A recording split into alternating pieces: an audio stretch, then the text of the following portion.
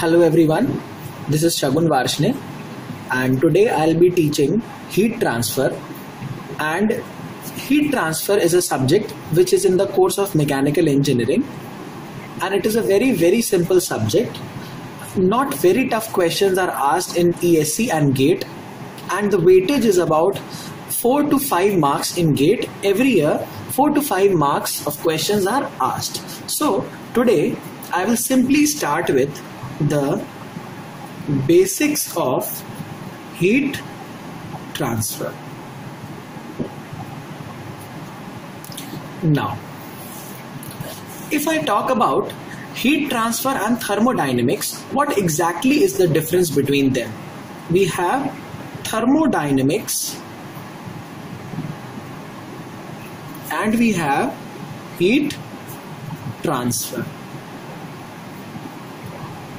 Now, in case of thermodynamics, we simply deal with the change in the system from one equilibrium state to other equilibrium state.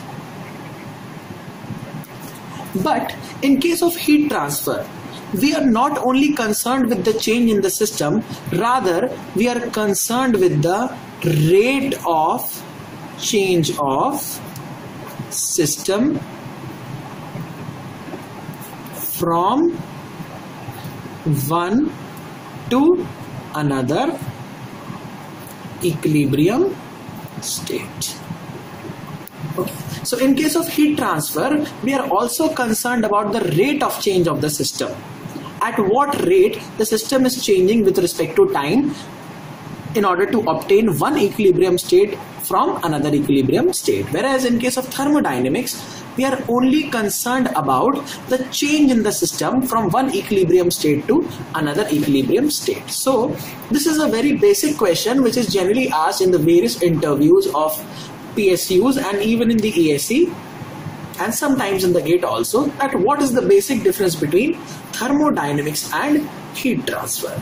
Now, if we look at the zeroth law of thermodynamics, the zeroth law of thermodynamics is mainly a law of equilibrium. This is actually the short form for equilibrium.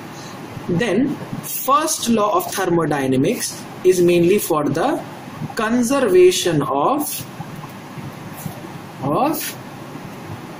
energy. Alright, and if we talk about the second law of thermodynamics, this law has two statements, that is Clausius statement and Kelvin-Planck statement. The Kelvin-Planck statement is mainly given with respect to the heat engines, whereas the Clausius statement is mainly given for refrigerators and heat pumps.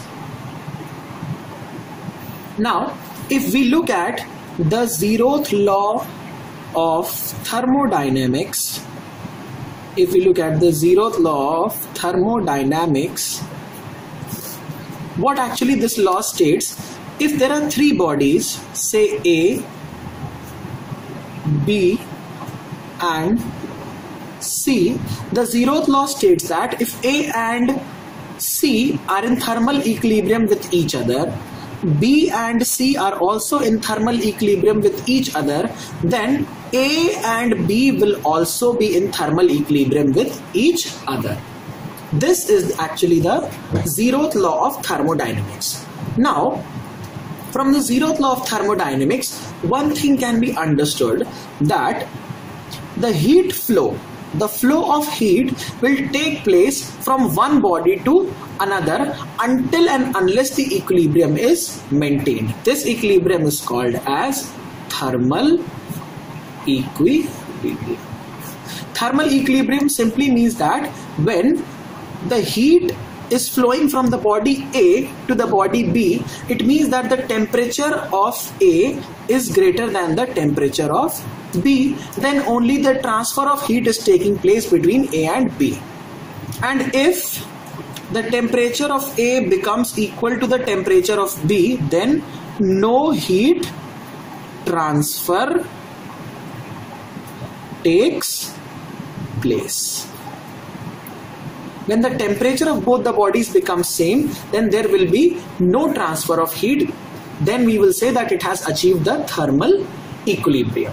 Okay. Now we have observed that there is a transfer of heat.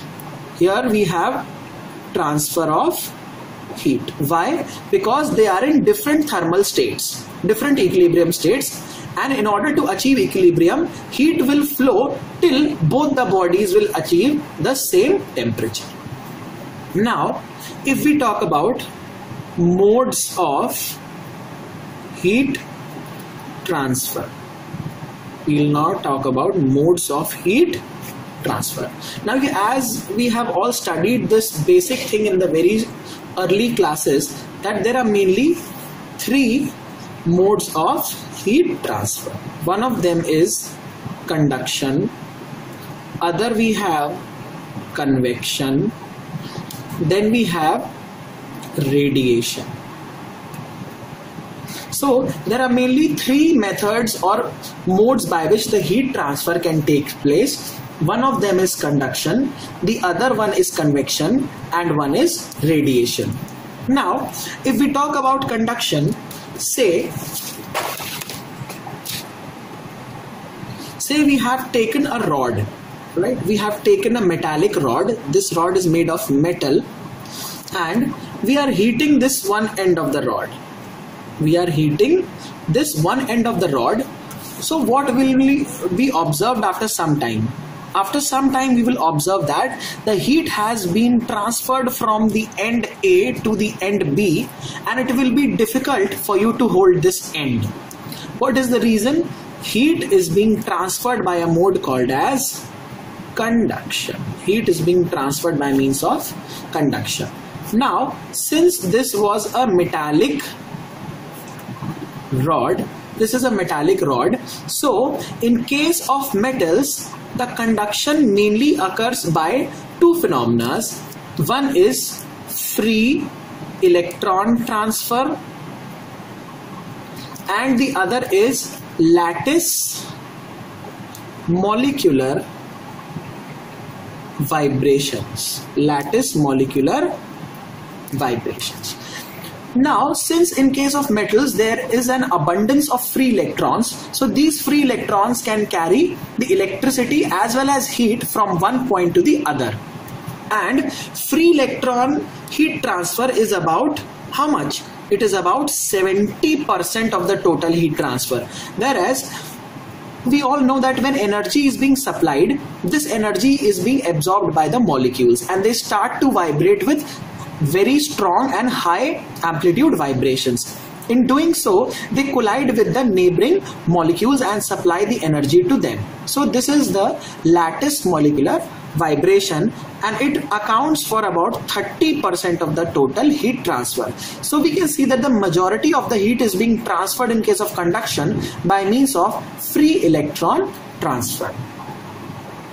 Now, if we talk about thermal conductivity, then if we take the example of silver, that is Ag, Ag is the best conductor of heat. It is actually the best conductor of heat, but since it is very costly, silver is not used. Actually, it is used as an ornamental metal. Ornamental metal. It is used as an ornamental metal. It is not used for making heat conducting wires because it is quite costly. Alright, we also have aluminium, we have copper.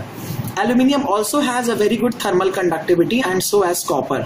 But copper is a little bit costly. So we generally prefer aluminium for making conducting wires and conducting equipments. Okay, now conduction, if we look at the word conduction, then in case of conduction, it mainly occurs in case of solids. It mainly occurs in case of solids due to the temperature difference by molecular lattice vibration. It is because of the temperature difference, and this temperature difference is being created by means of 2 factors, that is electron transfer and molecular vibrations. Alright, this temperature difference is mainly occurring because of the two factors, electron transfer and molecular vibration. Okay, now there is an exception. There is an exception for diamond. There is an exception for diamond. Diamond has a very high thermal conductivity. Diamond has a very high thermal conductivity of about 2300 watts per meter Kelvin, and it is about 5 times as that of silver. It is about 5 times as compared to silver, but since diamond is more costlier as compared to silver, so we are not using diamond. You cannot expect government to use diamond wires and and conduct electricity to your homes. That is practically not possible. Okay, so diamond actually has very high thermal conductivity as well as electrical conductivity also. Diamond is a very good conductor of heat as well as electricity. Alright, now if we talk about non-metals, non-metals also have certain conductivity. Now we will classify these non-metals mainly into 2 categories. One of them is crystalline, and the other is amorphous. Amorphous means in the form of a powder, and crystalline means they have orderly arrangement of molecules. For example, the molecules are arranged in a very proper manner, and in case of amorphous we have what we have? Voids or empty spaces. Now, because of the presence of these voids, on vibration, this molecule will not be able to transfer its energy to the neighboring molecule, and hence we will see that there is no heat transfer in case of amorphous metals, amorphous non-metals. Alright, now we will come to the word thermal conductivity.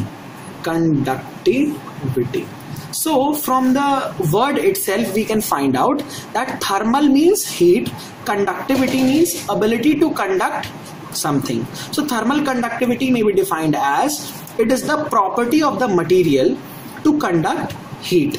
Actually it is a thermophysical property of the material. It is actually a thermophysical property of the material. Alright,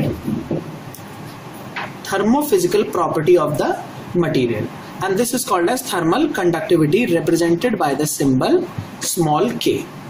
Okay, so if we talk about metals, metals generally have very high thermal conductivity, whereas insulators, if we talk about insulators, they have very less thermal conductivity as compared to the metals. Insulators generally include air, glass, wool, asbestos, etc. Okay, so air, glass, wool, asbestos, etc. are generally insulators of thermal energy. Now, we have already talked about solids. Now, if we talk about gases, if we talk about thermal conduction in case of gases, for example, if we have 2 plates such that the upper plate is at a temperature T1 and below this lower plate is at a temperature T2, such that T1 is greater than T2. Okay, T1 is greater than T2, then there will be a transfer of heat from the higher temperature body to the lower temperature body. That means from top to bottom heat transfer will take place. Now the molecules of the gases which are near to the high temperature plate will absorb the energy or will get energized, and on being getting energized they will now travel towards the low energy plate. Okay, they will now travel towards the low energy plate. And if we look at the kinetic theory of matter, if we look at kinetic theory Then from there we get C, that is the RMS velocity of the molecules is directly proportional to the under root of temperature. That is, as the temperature increases, as the RMS velocity is, we can see that RMS velocity is dependent on temperature. As the temperature is increased, the RMS velocity is also increased for the molecule.